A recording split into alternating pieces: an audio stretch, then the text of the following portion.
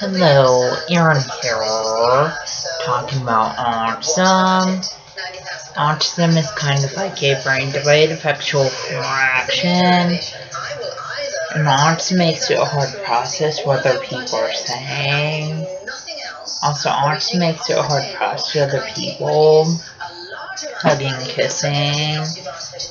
And autism makes it hard to process other people holding hands. Also, autism makes other people anxious when large crowds and loud sounds. And autism makes other people anxious wearing backpacks.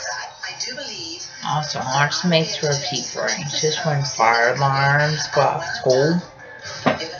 And autism makes other people anxious eating lunch in the school cafeteria.